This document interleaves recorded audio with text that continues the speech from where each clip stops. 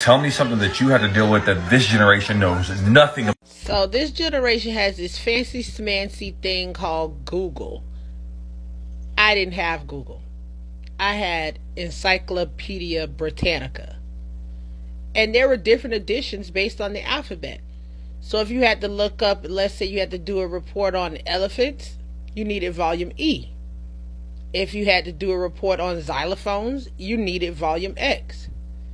Encyclopedias got me through elementary school. When I was in middle school, they didn't call it middle school. They called it junior high school. So when I was in junior high school, encyclopedias got me through. By the time I got to high school, the internet was becoming a thing, AOL, web TV, all those things.